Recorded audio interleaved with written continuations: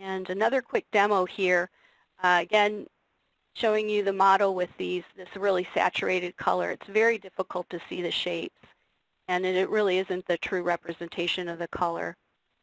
So we've made those lighting adjustments, and here we're showing the new setting for the shiny plastic, which really, you can see the ribs on the hood, you can see the front quarter panel.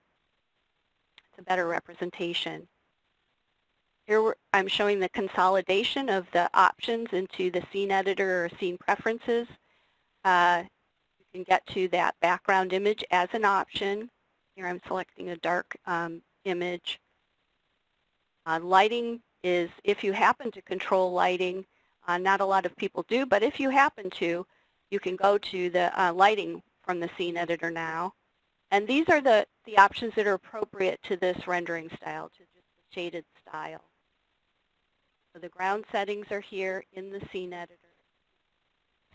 So I can turn that reflection on or off. I can turn the shadows on or off from there.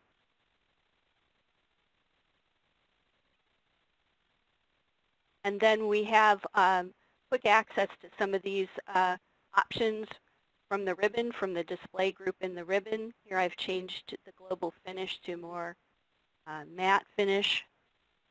There's the satin that's more similar to the legacy plastic display.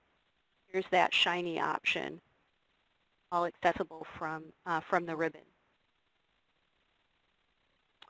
And then here I'm showing in studio mode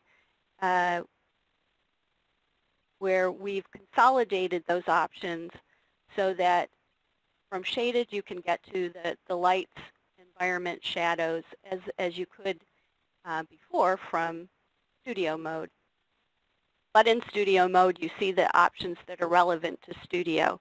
So you have global illumination, you have soft shadows, ambient shadows, and those characteristics are unique to studio.